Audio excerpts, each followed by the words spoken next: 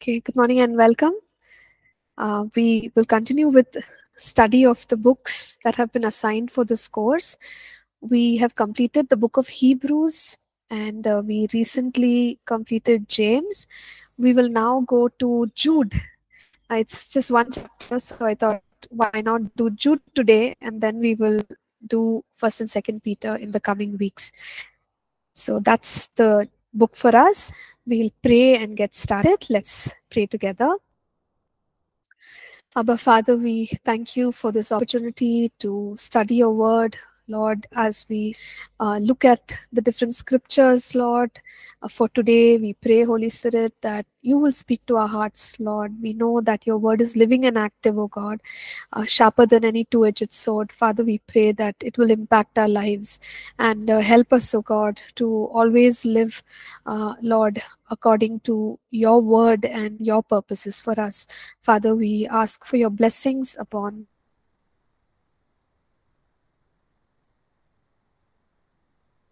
Thank you once again. In Jesus' name we pray.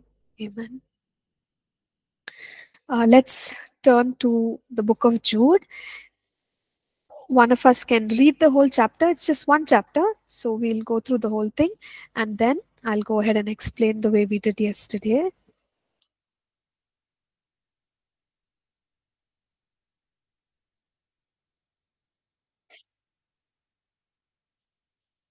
Okay. Jude chapter 1. Yes.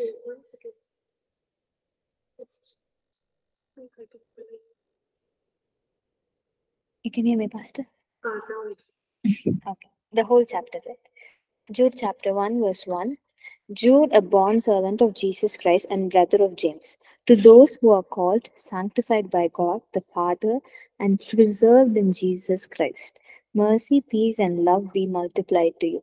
Beloved, when I was very diligent to write to you concerning our common salvation, I found it necessary to write to you exhorting you to contend earnestly for the faith which was once for all delivered to the saints. For certain men have crept in unnoticed, who long ago were marked out of this condemnation, ungodly men who turn the grace of God into lewdness and deny the only Lord God and our Lord Jesus Christ. But I want to remind you, though you once knew this, that the Lord, having saved the people out of the land of Egypt, afterward destroyed those who did not believe, and the angels who did not keep their proper domain but left their own abode, he has reserved in everlasting chains under darkness for the judgment of the great day. As Sodom and Gomorrah and the cities around them, in a similar manner to this, having given themselves over to sexual immorality and gone after strange flesh, are set forth as an example, suffering the vengeance of eternal fire. Likewise, also, these dreamers defile the flesh, reject authority, and speak evil of dignitaries. Yet Michael the archangel, in contending with the devil, when he disputed about the body of Moses, dared not bring against him a rivaling accusation, but said, "The Lord rebuke you."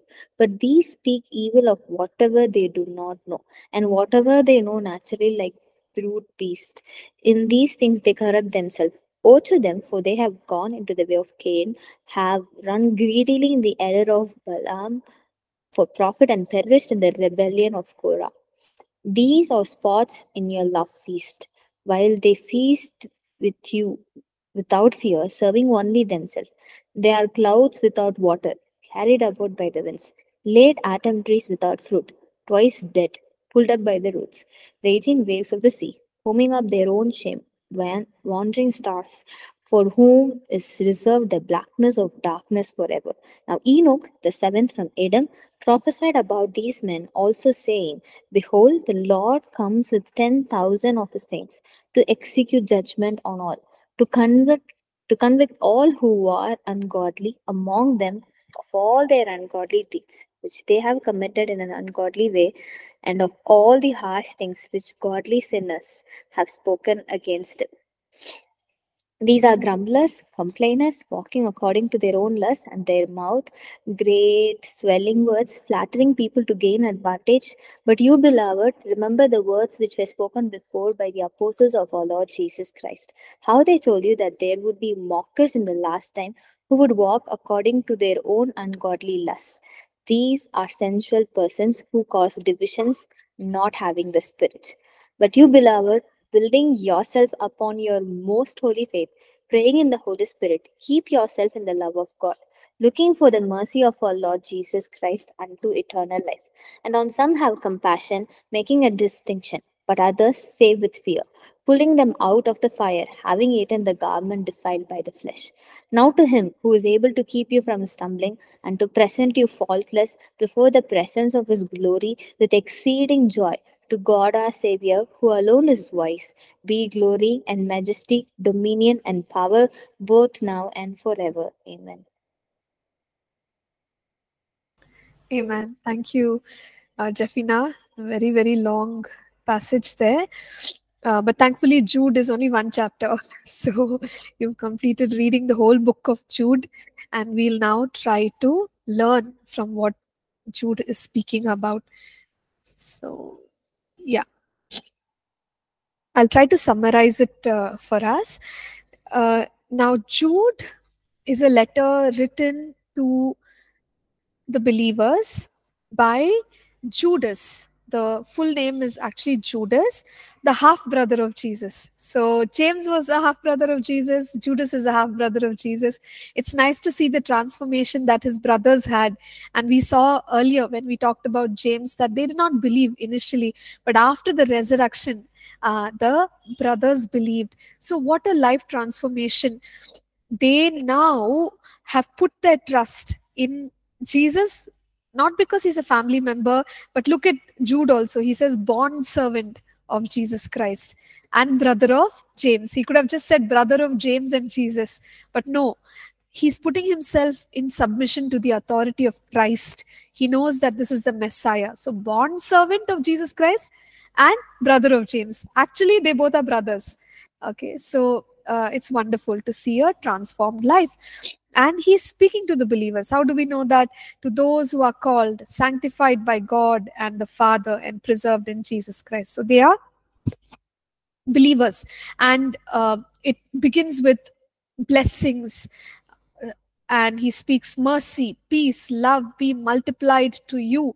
So he takes the authority as one of the people in leadership, and he is releasing blessings upon God's people. And he starts his letter. He says, look, beloved, that's the way to address God's people. Okay, they are loved by God, and they are the beloved, even to the brethren. So, beloved, while I was very diligent to write to you concerning our common salvation, I found it necessary to write to you, exhorting you to contend earnestly for the faith which was once for all delivered to the saints. Now, the point he's making is, when he picked up his pen or whatever he used those days, he actually wanted to speak regarding salvation and the usual matters related to salvation and how to live one's Christian life. But it's as if the Holy Spirit changed the theme of his writing. That's what he means. He says, I felt like the Holy Spirit is giving me another theme. So he heard from the Lord, and he is going to address a matter. What is this matter? Paul writes about this matter in Acts chapter 20, where he warns the Ephesian church, and he says, look, there will come a time, okay, where there will be people rising up within you who are evil. So you've got to watch out for yourselves, watch out for your own lives. And he also commands the shepherds to take care of the flock, because there will be people among the congregation who will come into the congregation, and Paul calls them savage wolves. Okay, savage wolves, that's pretty strong. What do wolves do? They attack, and they destroy the sheep, and that will be the result of the deeds of these savage wolves. And our congregation or the people of God should not become prey to savage wolves. So even Paul warned us about these matters and said, commit yourself to the word of God, because the word of God will build you up, and be careful, because there will come a time when such people will rise up. Now, in the book of Ephesians, when we notice what he actually wrote to them. So in the book of Acts we saw the warning, and in the book of Ephesians, he writes to them. He says that we all need to grow up to maturity, because unless we are mature, we will be people who are tossed to and fro and carried about by every wind of doctrine. Meaning, when these people come, these wrong teachers and false prophets, and they bring their kind of teaching, unless a believer is strong, what can happen to the believer? He's like being carried by the wind. Wind is flowing to the north, okay, let's move to the north. Wind is blowing to the south, let's move to the south. There's no stability, there's no firmness, there's no steadfastness, because the believer is still immature. The believer is not strong in the word. Believer is not able to identify what is the truth and what is not. So there is an emphasis on the maturing of the believer, so that the believer can identify when there are false teachings, when there is evil being propagated. So, Paul talks about all these things in Ephesians chapter 4. And he says that sometimes there is a trickery of men, okay, the cunning craftiness and deceitfulness, plotting of men. But when a believer becomes mature, he or she would be able to identify. So, maturity is the antidote, okay, for all the believers. As we are maturing, we can overcome, even if such false teachers arise. So now we are understanding that God gave Jude or Judas a theme, and that theme was a warning against people who are preaching wrong things and living an ungodly life. So he continues further to talk about all such people. So let's go ahead from verses 5 to 7. He says that the people of God, right? First, they were brought out of the land of Egypt, but then what happened to them? They were still destroyed. What was the issue? What was the issue? So he's pointing out different issues in the kind of faith that people carried. Unbelief. Later on, they entertained unbelief, because of which they were destroyed. Now, he's referring in verse 6 to angels who did not keep their proper domain. Even they, God has, reserved in everlasting chains for the day of judgment. So he's pointing out to unbelief and disobedience, which is not acceptable by God. So these angels, who are these angels? These angels, we can refer back to Genesis chapter 19. Okay, who we know they engaged in unnatural sexual union with human beings. And these are all things that are not right, because God gave them their sphere of functioning and their authority and instructions, but they left their proper domain. They did not follow the authority of God, the instructions of God, and they did whatever they wanted. So they were rebellious. What did we see earlier? Unbelief. Now rebellion. Now this has led to them being reserved for the day of judgment. So those are the angels that we are talking about. Now he's also referring to, in verse 7, Sodom and Gomorrah. Sodom and Gomorrah, we know it was a very sinful, twin city where, again, people were practicing sexual immorality, and that God was angry with them, and fire was the consequence of their disobedience to God. So these are all bad examples of unbelief, of rebellion, of disobedience. And it's as if Jude is putting it out for the believer to see and say, look, these things are not good for us. Okay, we better stay away from these things, because we know the consequences of the people who engaged in this manner. And it's a warning. Okay, be warned. Look at these examples and be warned, because the consequences are destruction.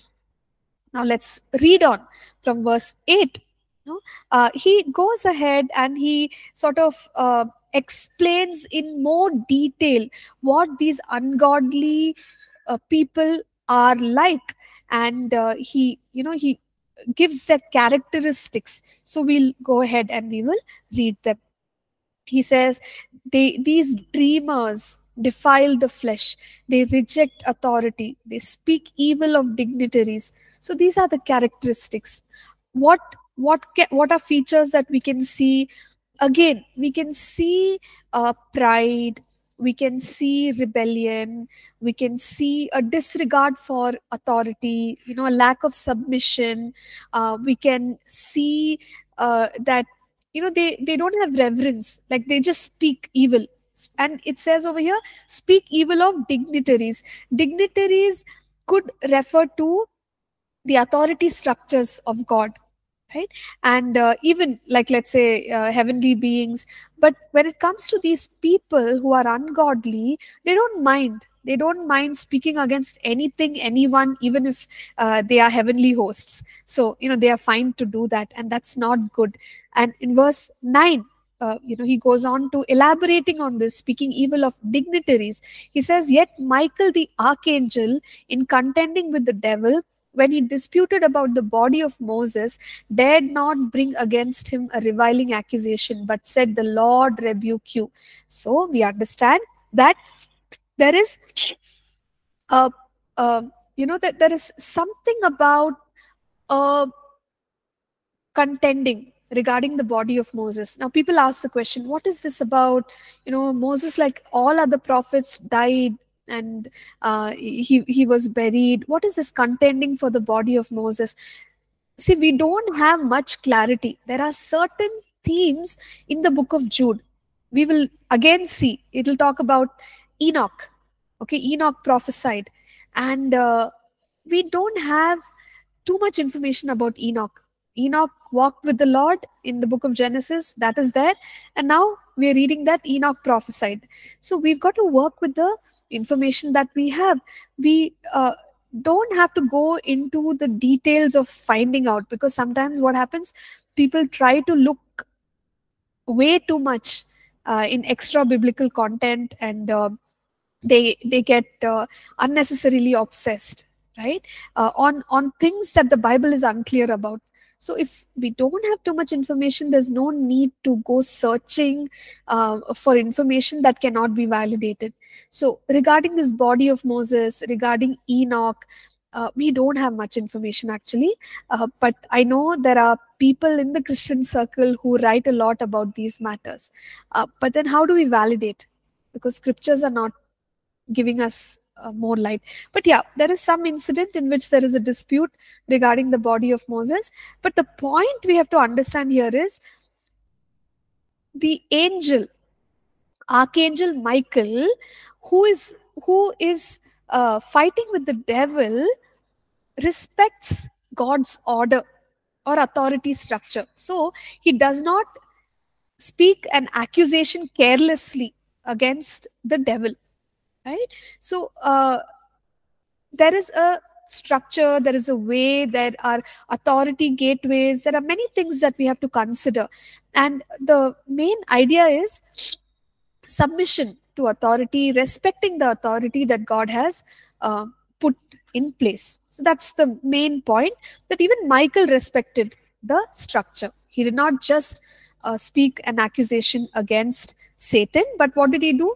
He said, let the Lord rebuke you, because the Lord has the authority to do that.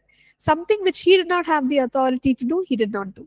Okay, so that is regarding this.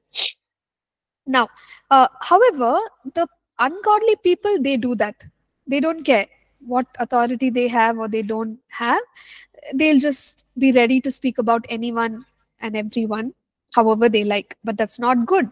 And then he goes on. He says more characteristics of these people. They speak evil of whatever they do not know.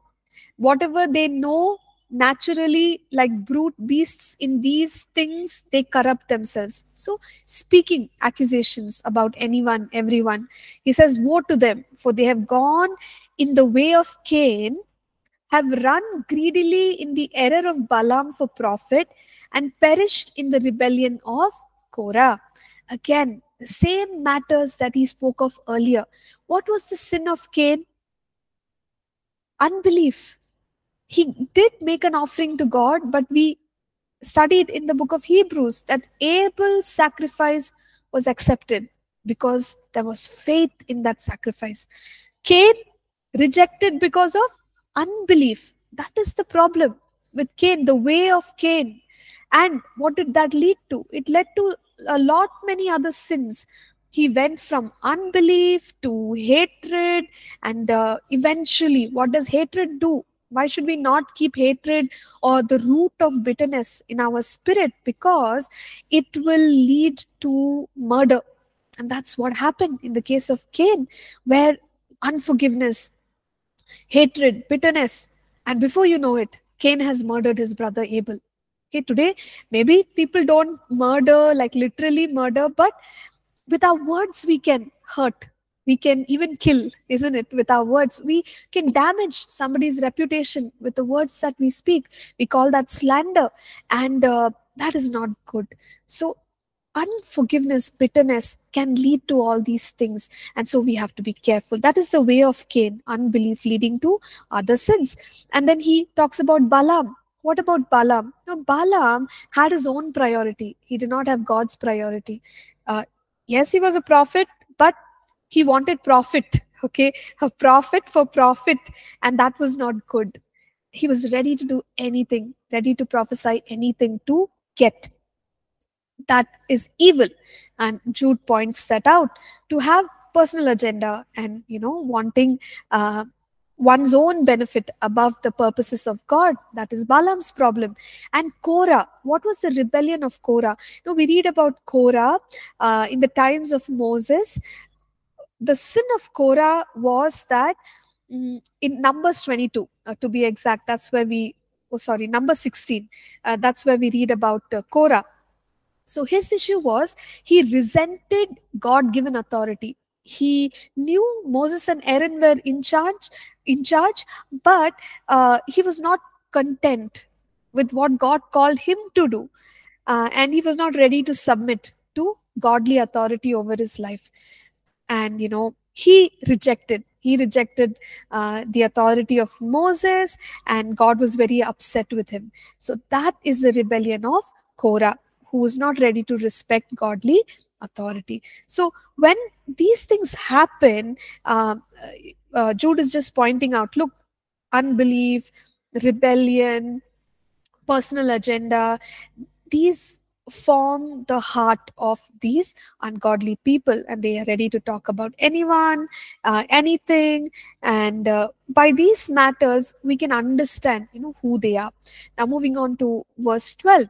He says, they are spots in your love feasts, while they feast with you without fear, serving only themselves. So, it's quite a self-explanatory. Ungodly people, they are living for themselves. They may be part of the fellowship, but they have their own, they have their own focus, and we must be careful. And he also says they are clouds without water, carried about by the winds, late autumn trees without fruit, twice dead, pulled up by the roots. It simply goes against what Jesus taught us in John 15. Jesus said that the branches must bear fruit. But he says these ungodly people, there's no fruit. There's all the talk, but when we examine the lives, there's no results, which can only come by genuine faith, power of the word, power of the spirit, right? So, as believers, discerning by the features, the characteristics, the attitudes, the behavior, and the fruit of certain people who are disrupting the work of God, Jude is presenting a warning. He's saying, if you see these things, be warned, be careful, identify such people, don't go with their teachings. Okay, the way Paul said, they are wolves, he says. So it'll destroy. Going with them, following their teaching, will destroy our faith. So initially he said, contend for the faith, meaning the genuine faith which has been given to us. We carry a responsibility to preserve it, make it grow, and hand it over to the next generation. Okay, so that they can take it to the next level. So that is the responsibility which we all carry. And that's the point that Jude is trying to make with this letter to the believers. Contend for the faith. Identify, discern if there are people who are capable of corrupting that faith. Okay, so let's read on. So he says, yeah, they don't have any fruit. And he goes on from verse 14, talks about, uh, you know, okay, let's just read. He says, now Enoch, the seventh from Adam, prophesied about these men also, saying, behold, the Lord comes with 10,000s of his saints to execute judgment on all, to convict all who are ungodly among them of all their ungodly deeds which they have committed in an ungodly way, and of all the harsh things which ungodly sinners have spoken against him. So he is just saying, he's using the example of Enoch prophesying, but what is the point? The point is, he's saying there is a judgment. So for the wrongdoing, there is going to be consequences. God himself will judge. The Lord comes with 10,000s of his saints. What is this? It's talking about the uh, end times, isn't it? When the Lord will return with his people, and there will be a time when the Lord Jesus is going to judge. And notice he says, ungodly sinners have spoken against him. End of verse 15. So the evil that has not just been spoken against the truth, not just been spoken against godly people, but also the evil that has been spoken against God himself. What are the consequences? God will judge. It will not go unnoticed. So there is going to be a consequence for such sin. Okay, and we must remember that it's not like God is letting it all go and yeah, nothing will happen. See, they are still thriving. No, there is going to be a judgment and consequence for evil. Now, once again, he moves into explaining more of the characteristics of the ungodly.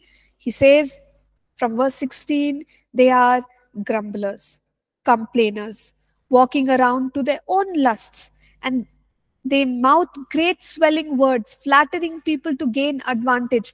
So, we can think of someone who's really disrupting the uh, body of believers and disturbing the body of believers, but they may have a nice aura to them, because it says flattering people to gain advantage, looking like someone who's good, looking like someone who's wanting to do nice things, but what exactly is going on? They are damaging with their attitudes, with their behavior, with their words. Okay, so these are the characteristics of ungodly people.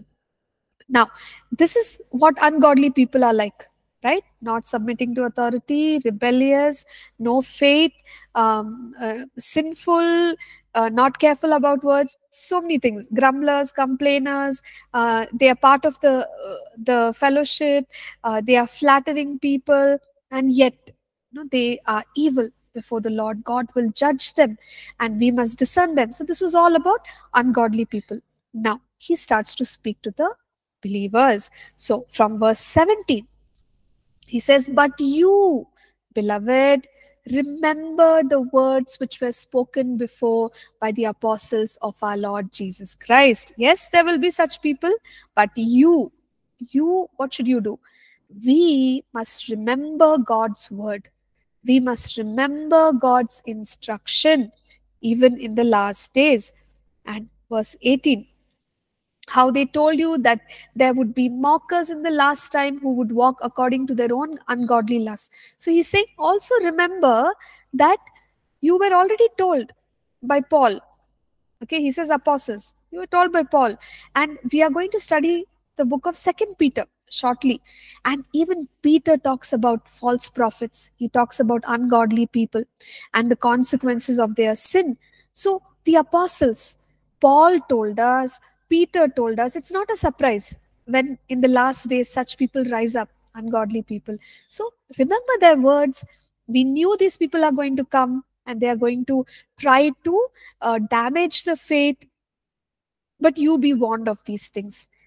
Okay, verse 19. Again, he says, these are sensual persons who cause divisions, not having the Spirit. So by their actions, we can understand, what they are doing, and they're not carrying the Spirit of God in them, right? It's uh, selfishness and pride with which they are working.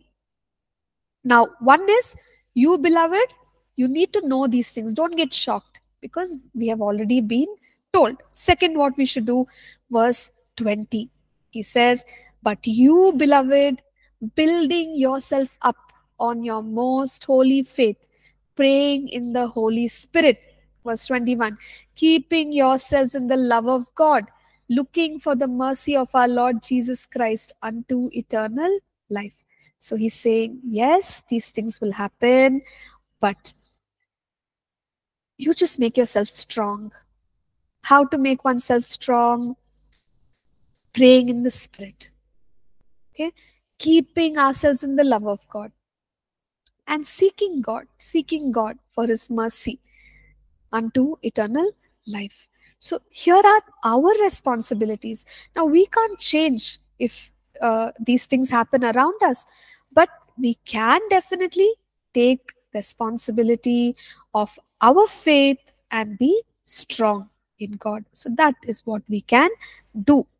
And then he goes on, he says, and on some have compassion, making a distinction, but others save with fear, pulling them out of the fire, hating even the garment defiled by the flesh. So he says, when we see people wandering away from God, what should we do?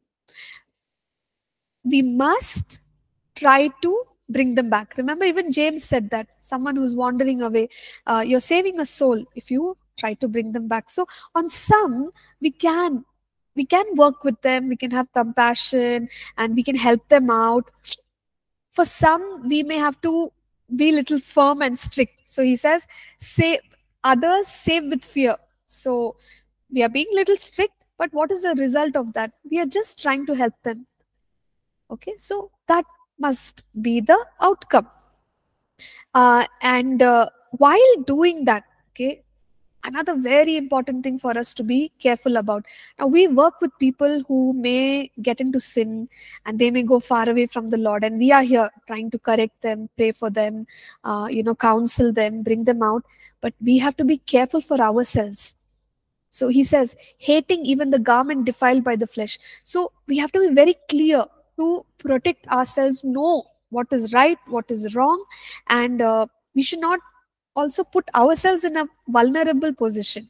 So that there is a danger there also. So we must really hate what is wrong, hate the sin, not the sinner. Okay, and be very clear about that.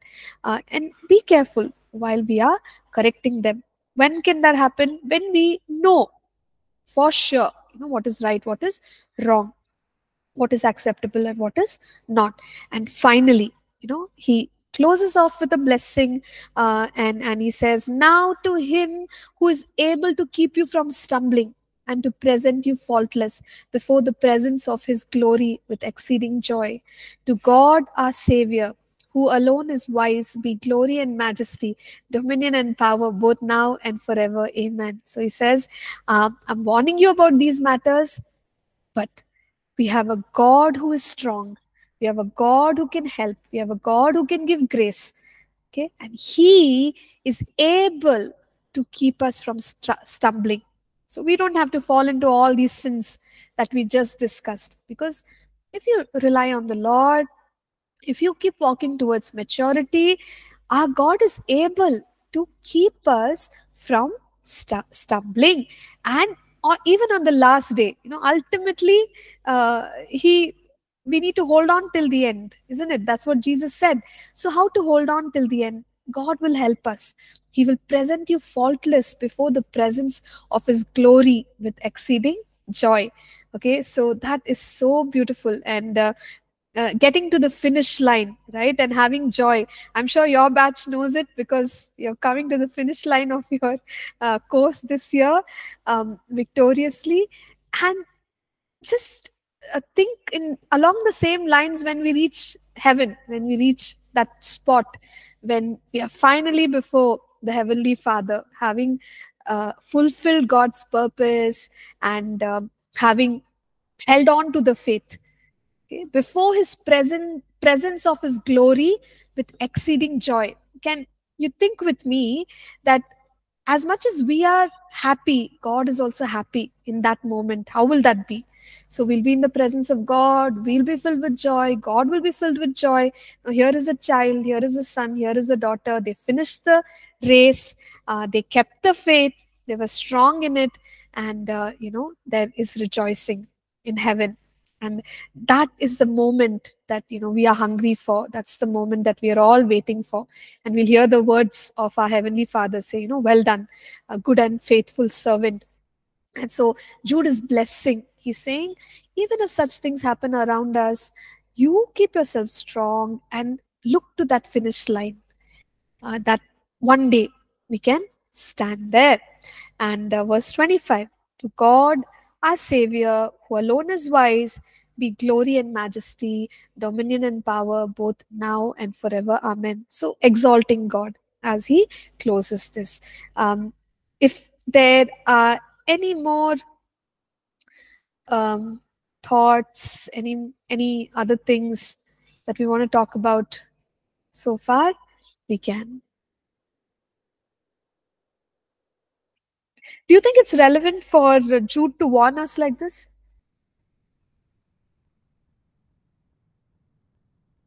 Yeah. Yes, we can see that, because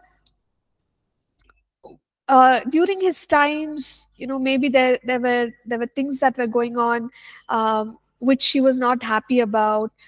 There could have been issues. Now, if we study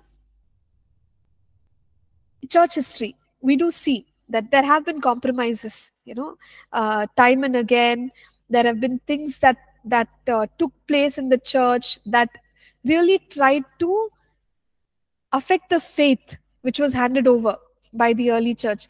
Like, if you go back to the time when the church and state separation happened, Constantine, I think it has to do with AD 306, 337, around that time.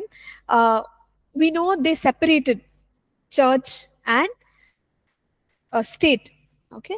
And the state started dictating a lot of things for the church. So whatever the state said is what people were doing. And then there was this whole distinction between clergy, laity, and then eventually, we see at the time of Martin Luther, we see there were practices in the church which were not at all, they did not have any basis biblically. And so, Martin Luther, he comes and he contends in the 17th century. So there were battles to go back to the actual faith which was handed over by the apostles. So it has happened in history.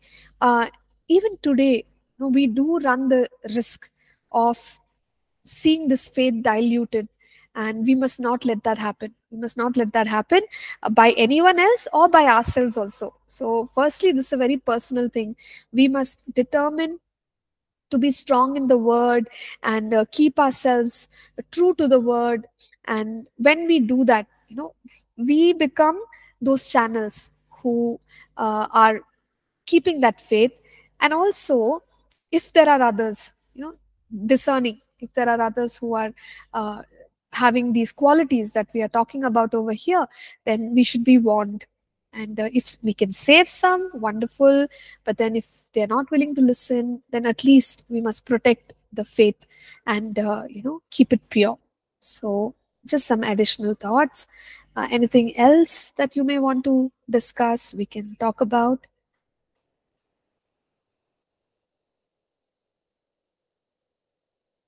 So when we do 2 Peter, it'll be like a repetition of Jude, because he'll say almost the same things that Judas is saying.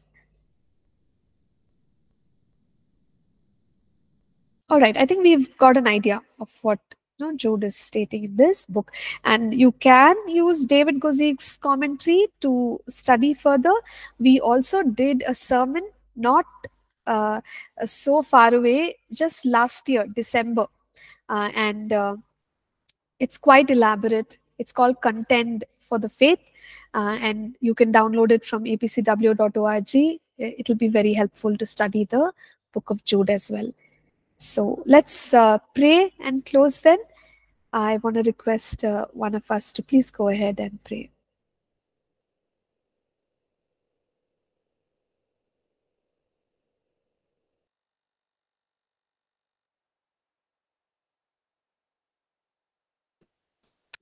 Let's pray. Let's pray. Father in heaven, we thank you for this wonderful lesson we've had about our little brother Jude.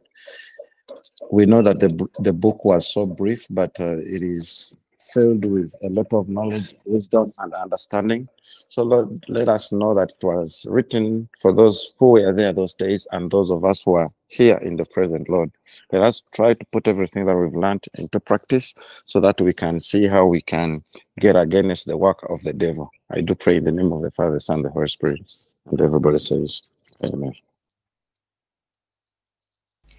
Amen. Amen. Thank you. Thank you, Lubega. Thank you, everyone. God bless you. We shall meet after the Easter weekend. So have a blessed time of worship. And yeah, we'll come back together and learn more from the books of 1st and 2nd Peter. Thank you and bye for now.